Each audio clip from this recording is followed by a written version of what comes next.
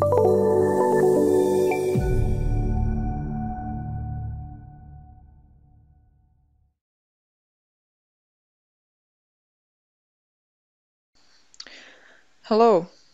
welcome to this 2D slope stability analysis overview regarding PLAXIS 2D LE software. My name is Marina Trevisoli and I will be guiding you through this session. The goal for our session is really meeting the interface of PLAXIS 2D LE and have a brief understanding of how the modeling workflow works. So here we are under the PLAXIS 2D LE interface.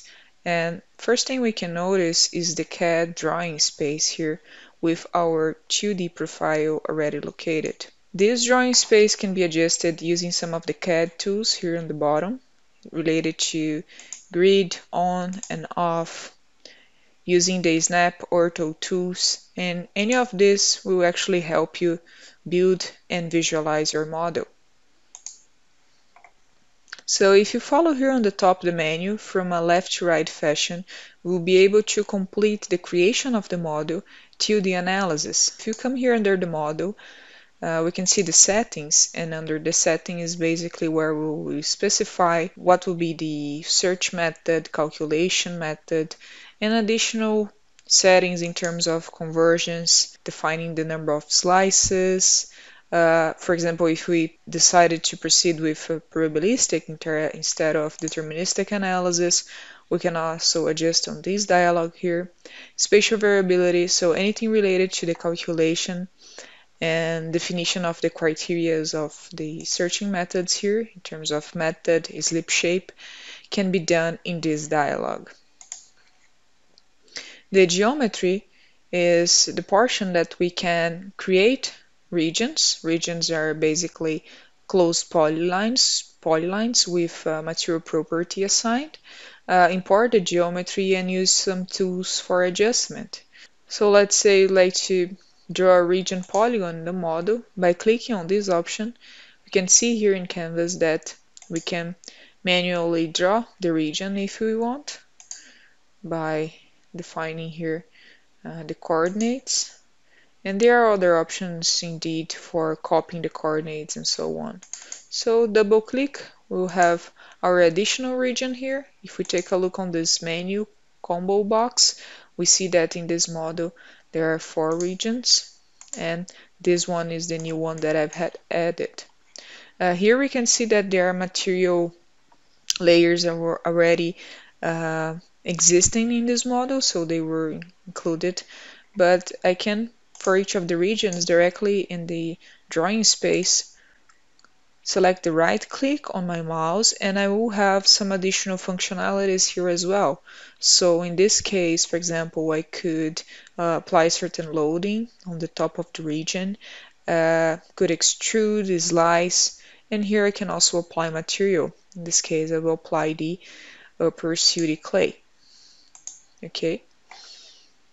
Under materials, of course, we can define here the material properties. So if you click on a new material, you see all the constitutive models available for the user. And in that sense, PLAXIS 2D LE can offer a variety of different constitutive models for soils and rock under different conditions. So drained, undrained, a fluid material which is similar to water, just considering the unit weight as influence, bedrock, different anisotropic linear models, unsaturated soil, plenty of different theoretical methods to refer on the model. And then it's up to the user on defining the properties. As you can see here, for the sandy clay till, we have the strength properties, the unit weight, and so on.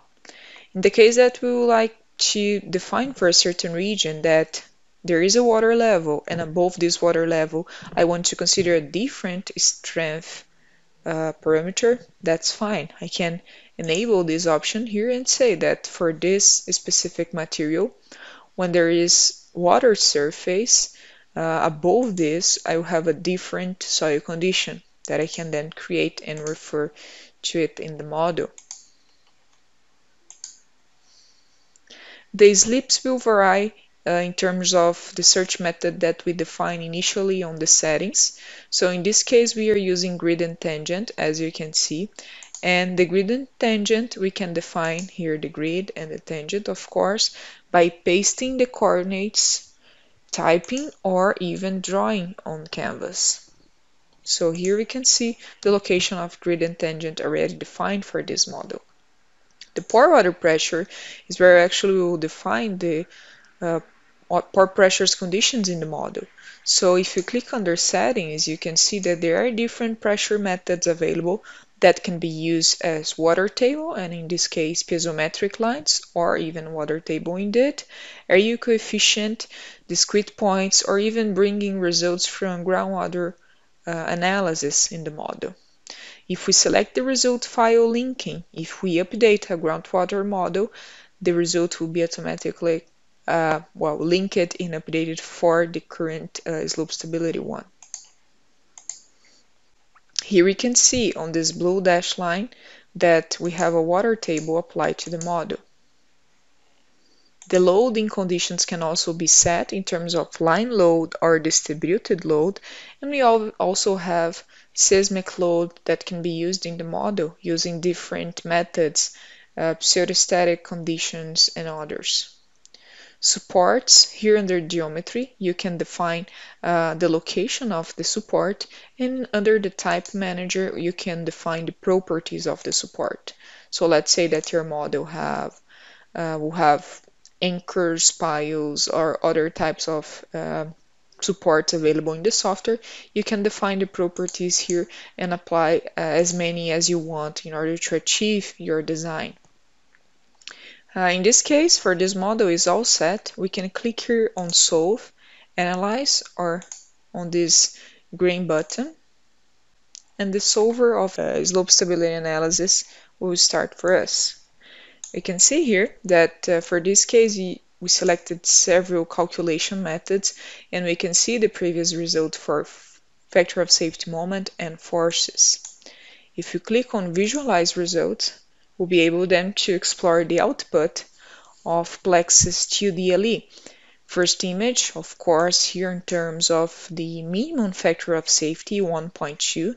We also have some slope information regarding this critical condition, but here we can see in the menu on the top that the options change.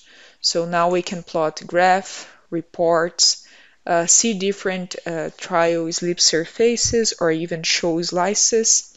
And in this case, click on a certain slice and evaluate the variables along this slice, and all the information can be exported if we want it. Artworks are also available if you like to refine a bit your report by adding art measurements, comments, and so on in the model. We can see here under the View dialog that there are options in terms of visualizing the legend or not, enabling the visualization of material properties. All of this can be adjusted to get a better representation of your plot under your output report. Thank you for your attention.